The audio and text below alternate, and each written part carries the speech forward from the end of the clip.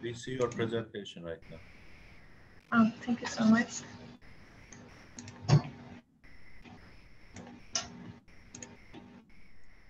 So, in Turkey, the definition of rurality continues to change, and different criteria have been employed to distinguish between rural and urban areas. In 1924, the major criteria was population, and settlements having a population lower than 2,000 have been defined as rural, and settlements with 2,000 and 20,000 individuals were town, and having a population greater than 20,000 was accepted as urban place. Yes. And in 2012, government reformed the administrative structure of Turkey and declared 30 provinces having a population higher than 750,000 individuals as the metropolitan areas. So the rural population of Turkey declined to 8% from 23%. And the important keyword is rural youth. And the United Nations defines people between the ages of 15 and 24 as youth. The world population today is a significant portion of them. They are young people, and Turkey also has a young population. And rural youth refers to youth segment, also referred to as in Turkey village youth. In rural settlements or the youth living in the villages, which are common in these settlements, have certain characteristics in socio-economic and cultural terms. Rural youth is generally in a disadvantaged group, disadvantaged position compared to urban youth. Also, rural youth education is another important factor.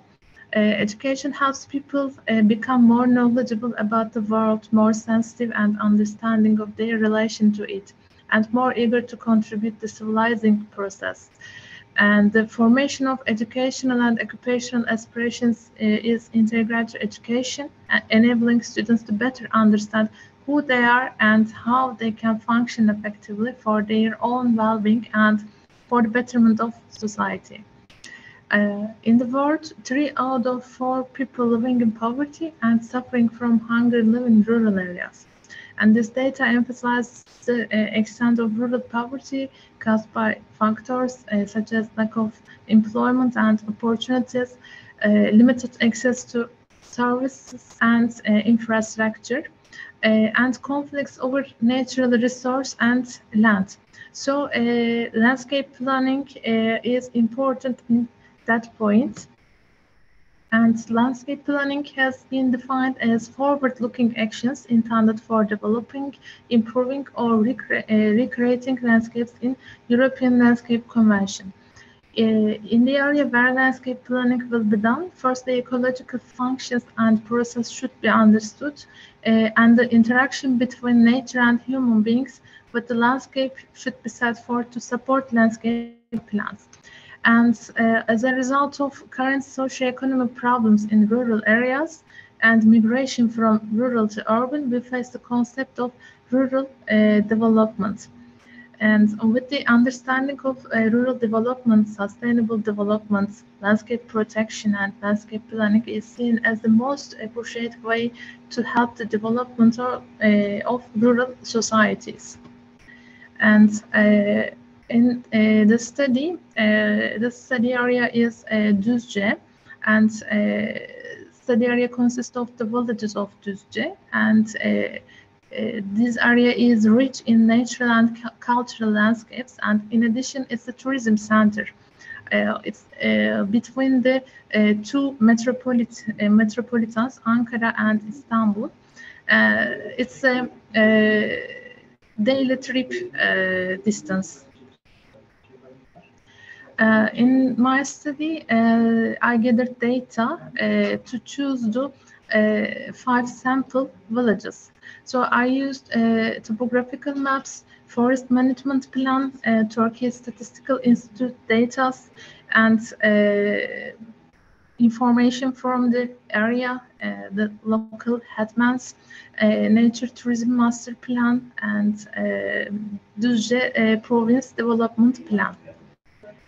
Done with the scope of the study, 5 sample villages with different income sources, different geographical conditions, and different population profiles were determined from the rural areas of Duzce province.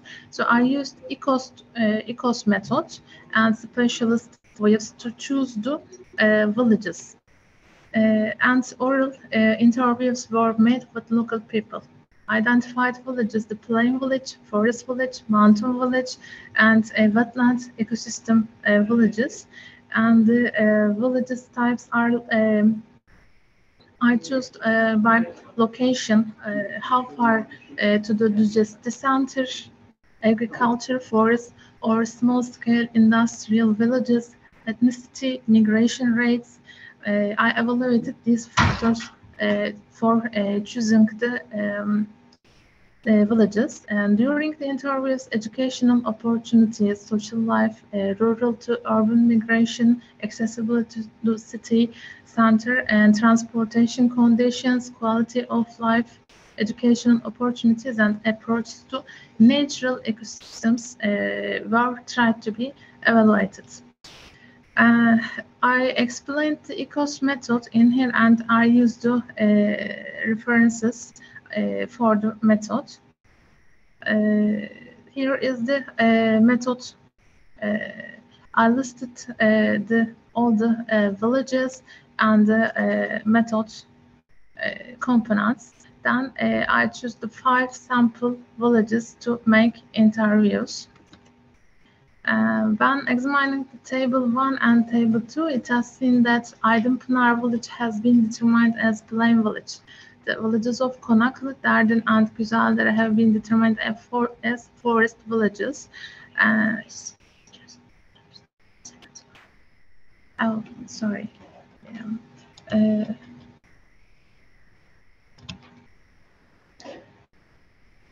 Is it okay? Yes. Thank you so much. So I couldn't make a slideshow. I think I'll prepare.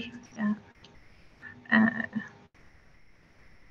The Güzeldere village represents the settler of Black Sea. Konaklı and Derden villages represent the Caucasian original settlers, and Hacı Yakup village represents Georgian origin settlers. And Pinar is a settlement with mixed ethnic origin settlers in the area. The village of Pinar is the most populous village in terms of population, and it's the richest village in terms of ethnic diversity. And there are also lots of tourism sources in Pinar. And Derden village is 21 kilometers away from the city center, and its elevation is 1 meter. The population is 355 people, and the village is resembled Caucasian settlement. So the villages are different from each other.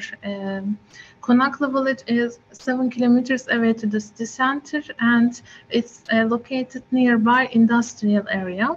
Hacı Yakup village is located 15 kilometers away from city center, and it's located close to the wetland ecosystem. Güzeldere village is 28 kilometers away from Duzce, and it shows the Black Sea type settlement characteristic, and the locations of the houses are located on the sloping terrain. And I used the migration movements from Turkey Statistical Institute, and we can see the migration rates for Duzce. We can see rural population growth for city and in rural areas, and some of them were under 0. Youth education in Duzce, education is very important for a significant portion of the people living in rural areas to achieve sustainable rural development. Education and extension activities to be carried to rural areas with the scope of both formal and lifelong education will cause acceleration. Young people in rural areas are among the disadvantaged groups. Formal education and technical education opportunities of youth living in rural areas, especially girls, are extremely limited. This now has more serious consequences, especially for low-income farmer families, also forest villagers. Rural youth at a very young age have to work for a long time during the busy seasons for family work phase as family work phase. And in the seasons when there is no work, in reality there are unemployment.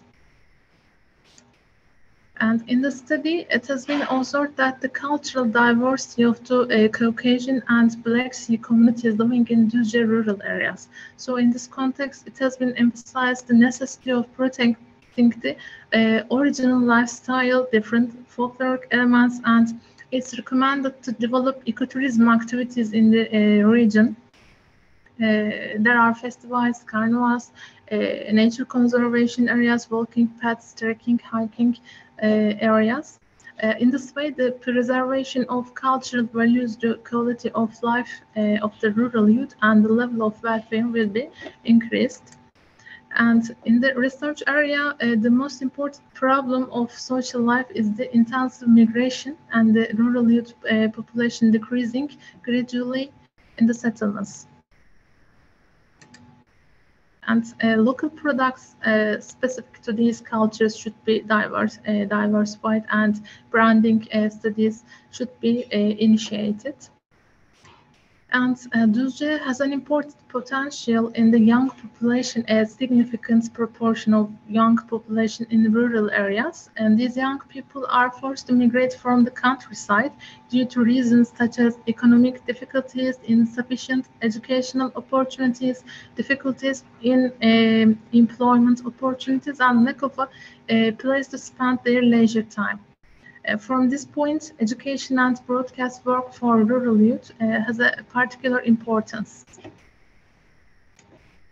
And the proportion of young people in these villages is quite low. When the population structure of the villages is evaluated, it's seen that the average age is 50 years and over.